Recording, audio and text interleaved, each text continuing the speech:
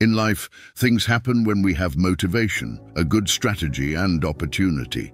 What seems impossible today may be possible if we change our way of seeing things. We live in a complex world where everything is harder than it was before. Cities like Los Angeles are more complicated today than they were 20 years ago. Everything is more complicated.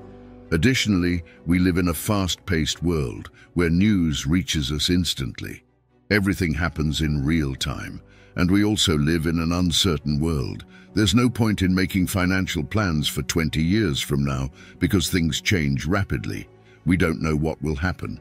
For example, the dollar can rise or fall at any moment, or a new pandemic could occur. These things can happen.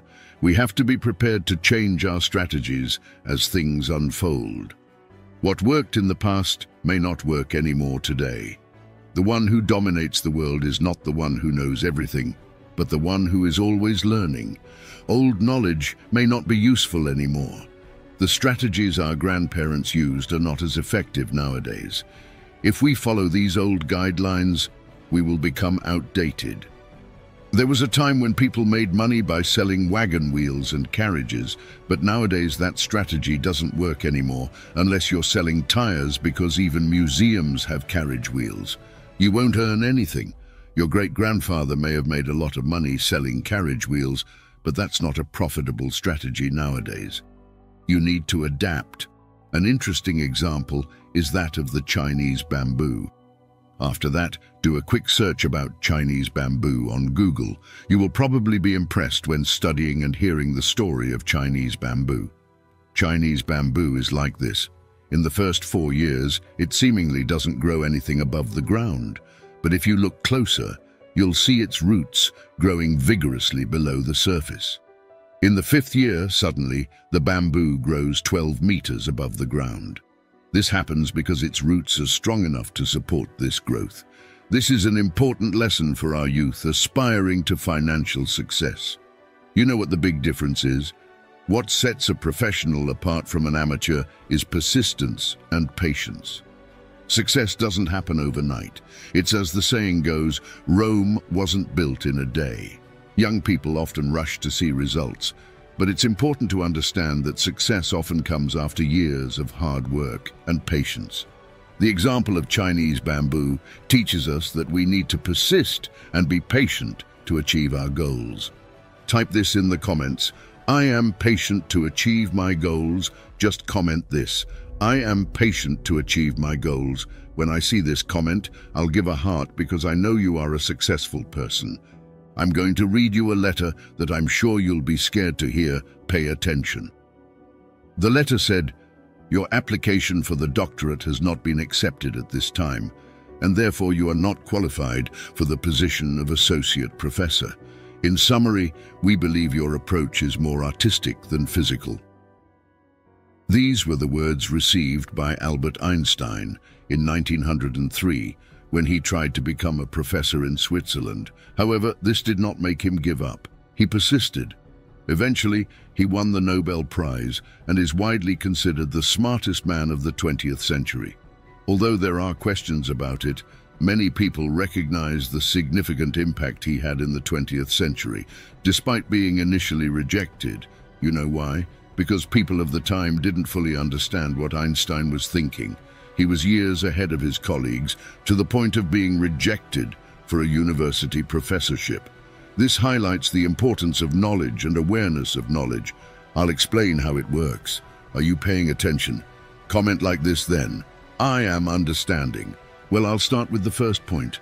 I don't know, and I don't know that I don't know. This means there is something I don't know how to do, but I'm not aware of it. The second point, I know that I don't know. The third point, I know, but I don't know that I know. If you know, but you're not aware of it, it's as if you don't know. This is a story about a person who discovers, at the age of 75, that she is an excellent writer and publishes her first book at 76. She had a skill, but she wasn't aware of it until then. If you have a skill, but you don't know you possess it, it's as if you don't have it. And finally, we have the fourth point. When you know and are aware that you have this skill, This is crucial and is related to your ability to act, not just your accumulated knowledge.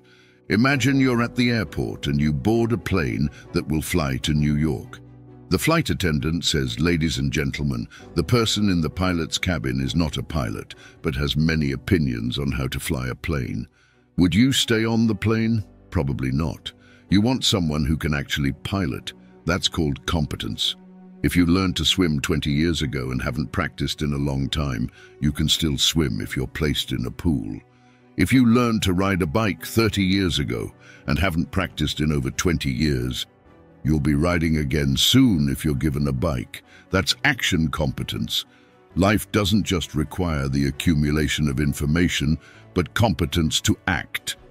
A metaphor that has accompanied me for over 30 years is that of a person crossing a tightrope between two buildings. Three things are necessary: will, knowledge, and opportunity, represented by the tightrope. Will is motivation, knowledge is strategy, and the tightrope is opportunity. You may want to make money and know how to do it, but if you don't have the opportunity, you won't succeed. Things happen when we combine motivation, strategy, and opportunity, and often opportunity arises when we seek it or when it presents itself disguised as a problem. Consider this story of a surgeon. It was a Friday. He was getting ready to travel with his family when suddenly he received a call from a hotel. They informed him that there was a guest with language difficulties, experiencing chest pain and sweating profusely, and asked him to attend to them as a cardiologist. He said he was about to leave for a long weekend and suggested they call another doctor. The hotel person then told him, "I've already called 2 doctors and they gave the same answer." Faced with this, he decided to attend to this emergency. Upon arriving, he found a Polish man who didn't speak his language properly, which was Portuguese, and he spoke little English. He took the man to the hospital, performed an electrocardiogram, and found out that he was having a heart attack. During the journey to the hospital, the man asked the surgeon, "Do you know my son?" And the doctor asked back, "Who is your son?" And he replied, "My son is the head of cardiology at Harvard named Peter Morocco."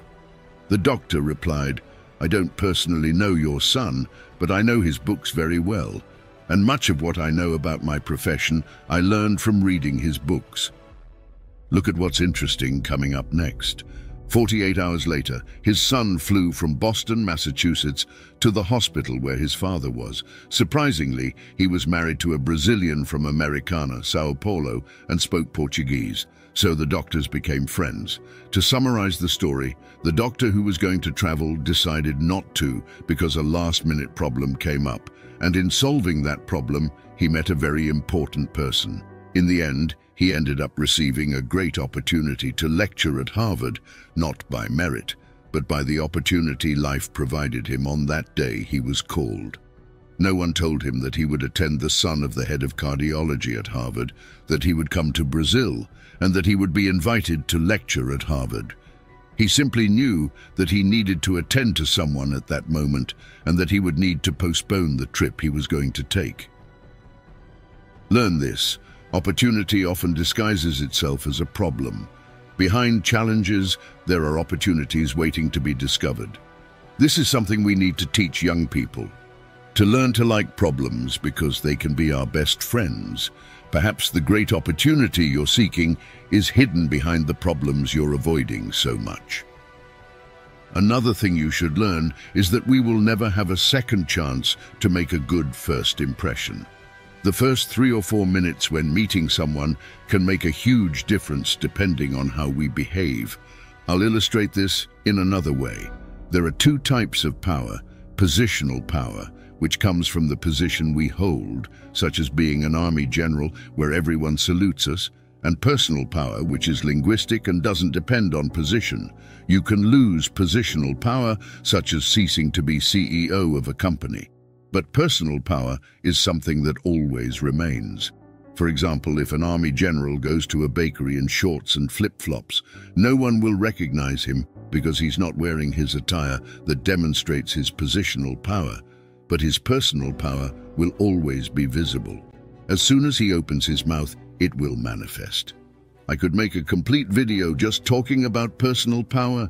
If you want a video like that, then comment, "I want to know more about personal power." It's important to teach people about personal power because it's fundamental and always manifests when we start to speak. Life has the habit of surprising us with both good and bad things, and we need to be open to this perspective. Everything that's important in our lives often appears when we least expect it, at a 90-degree angle. If I asked you about the 3 best things that have happened in your life so far, I can guarantee that at least 2 of them were not planned. You didn't wake up one day and decide, "Today, I'm going to meet someone I'll start dating, fall in love with, and marry." Instead, you went somewhere, met someone, started dating, and eventually got married. Things happened, but they weren't planned, right? Similarly, the job you're working at today didn't come because you said, "From today on, I'm going to work for that company." No, it didn't happen like that. You sent a resume and went through an interview. Suddenly you thought you would be called for the job.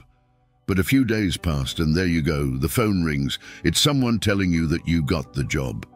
Life surprises us in unexpected ways. We need to be open to this perspective because important things in life often happen unexpectedly. The importance of goals isn't just in achieving them, but in getting us moving. During this process, much more significant things can happen at unexpected angles. For example, you can go to the supermarket to buy a kilogram of sugar, and while waiting in line to pay, you start talking to someone. That person may give you an idea that results in a great financial success, like earning $1 million. You didn't go to the supermarket intending to have that lucrative idea, but it arose during a casual conversation. Therefore, it's essential to keep an open mind because life has the power to surprise us. Our minds are like parachutes. They only work when they're open. If your parachute doesn't open, you risk getting hurt. Likewise, for the mind to function properly, it needs to be kept open. Unfortunately, we often learn in college a series of prejudices about knowledge and assume that everything we've learned is absolutely true. Never allow the things you can't do to hinder what you can do. Often we get stuck in limitations and tell ourselves, "Oh, I can't do this or that or the other."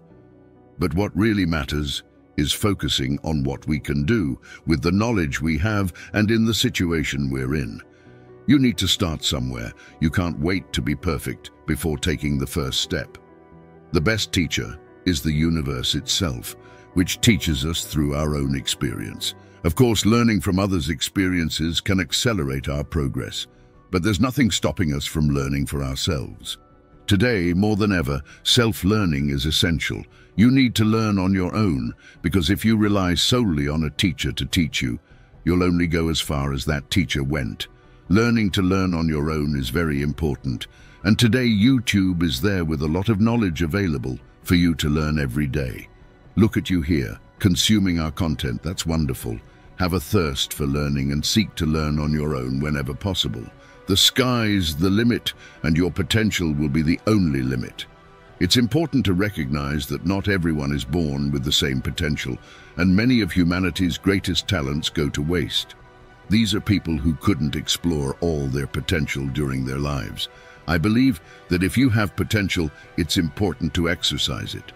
When we transcend beyond this life, our cosmic address will be determined by how much we leveraged our potential and learned during our journey. Up there, when you're confronted about what you did with your potential and abilities, you'll be charged with not having made use of them. It's like in the Bible, where there's a parable about it. I'm talking about the parable of the talents. Let me teach you one more thing. Pay attention. Imagine a fish that never left the water. Does it know that it lives in water? No. If it has never experienced anything beyond water, it doesn't know what it's like to live outside it. For it to understand that it lives in water, it would need the experience of living outside it. Since it has never left the water, it lacks that awareness. This analogy can be applied to the concept of a paradigm. In the past, it was believed that the earth was flat. Ships sailed the seas, and many believed that eventually they would reach a point where they would fall off the edge of the world. The sailors' wives went to the port to bid farewell to their husbands dressed in mourning, as most did not return. Many died during the voyages, often from scurvy due to vitamin C deficiency. When the idea that the Earth was round emerged, the paradigm changed. Before, it was impossible to conceive a trip around the world in a flat world. Now, with the understanding that the Earth is round, trips around the world are possible. The paradigm changed. It's truly fascinating to observe how, when the paradigm shifts from a flat world to a round world, possibilities multiply. What seems impossible in your life today is impossible within the paradigm you're living in. However, if you change the paradigm, possibilities expand. Whenever something seems impossible, remember that this impossibility is within the current paradigm. If you change that paradigm, as happened with the understanding of the shape of the Earth, new possibilities will arise, such as trips around the world. It's essential to understand the cause to be able to reproduce the effect. You can make money and become rich by being in the right place at the right time, but think about it. If someone else were in your place, could they also earn that amount? Was it entirely your merit, or would anyone else do it? So let's apply a test. If all your money were taken away from you, would you be able to recover it? This demonstrates whether you truly know the path to success. If you don't know the cause behind your success, you won't be able to reproduce the effects in life. So if you care about your health, remember that it's your greatest wealth. There's a very important doctor pre- and post-operative, for Dr. Michael DeBack-Hilston, a renowned cardiac surgeon who received over 100 patients a day. Many of these patients were multimillionaires, even arriving in their own planes with several bodyguards. However, in their interactions with the doctor, they expressed a desire to give everything they had to regain their health. They recognized that health is true wealth and were willing to sacrifice their entire fortune to recover it.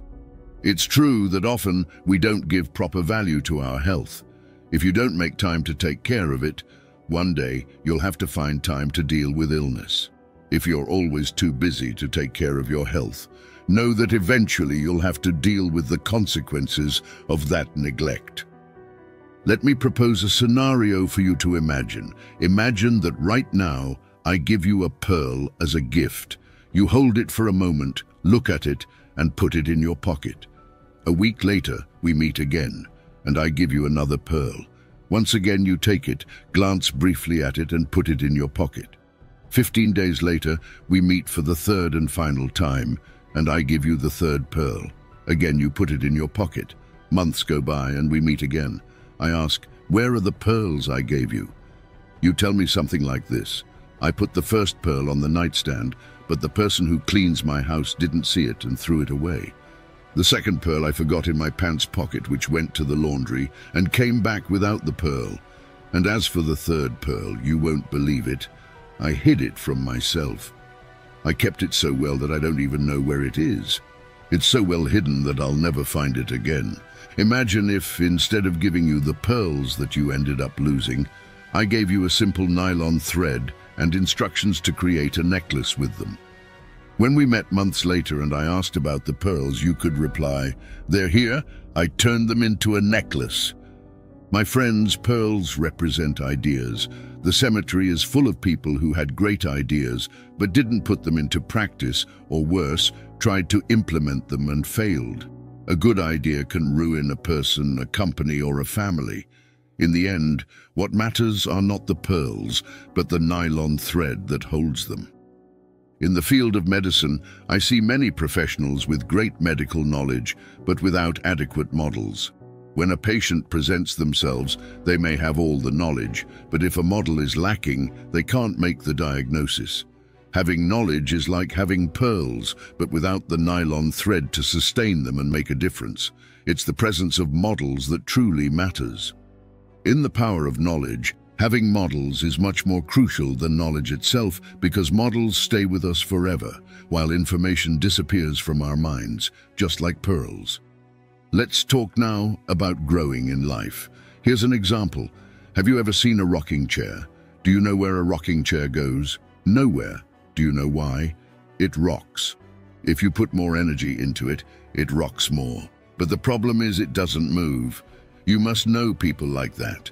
You meet them, time passes, you meet them again, and they're in the same place. And they say, this time things will work out, this time it will, it didn't, this time it will, it didn't, and so on. Now another example, a Formula One car. The Formula One car, as you know, is like a plane. It doesn't have reverse gear, it only moves forward, it's made to advance. So a person can have a psychological structure like a rocking chair, and you must know many, and a person can have a psychological structure like a Formula One car. If a person has a psychological structure like a rocking chair, the first thing I have to do with them is to change their psychological structure, because knowledge coming from outside won't solve the problem. It won't turn a rocking chair into a Formula One car. So this is knowledge that makes all the difference. So I developed a model that I want to share, a problem-solving model that will serve you for the rest of your life. I gathered the 300 or so people who reported to my department and told them the following. From today on, you only come into my office if you can answer 4 questions. First, I'll ask you what the problem is. Defined problem, 50% solved. You must know this saying, a defined problem, 50% solved. I've been in meetings like you have, where after 40 minutes, everyone has a different problem in mind. Defining the problem is crucial to solving it. Then I'll ask you a second question. What are the causes of the problem? If your front right tire is wearing out, and you change the tire and it wore out again, and you change the tire and it wore out again, it's better to align the wheels because the problem is in the wheel alignment. Then your front right tire won't wear out anymore. What are the causes? Of course, when I ask them what the causes are, they start working as a team. Third, I'll ask you what are the possible solutions, because one will talk to another, will ask, another will consider, what is everyone's opinion, what is the best solution? Look at that, the guy is ready to come into my office to bother me. Then he said, well, Dr. Eden will ask me 4 questions. He'll ask me what the problem is, what the causes of the problem are, what the possible solutions are, and in my opinion, what's the best? Well, what's the problem? He will define it. Defined problem, 50% solved. He will see what the causes are. He will talk to his colleagues. He will identify the causes. He will see what the possible solutions are. He will call a consultant and ask what he thinks. And finally, he will decide in his opinion what the best solution is. Do you know what conclusion he will come to? I don't need to go to Dr. Aden. Look, I solved it myself. So people stopped coming to bother me during the day because they learned to do it. Take this as a gift because it will leverage what you have in terms of knowledge in life in any personal or professional situation. An eagle can see a fish below the water's surface 500 meters away, and it goes and grabs it, catches the fish. Another example is the owl. The eagle is very good during the day, but it doesn't see anything at night. The owl, on the other hand, doesn't see anything during the day, but it has one of the best night visions.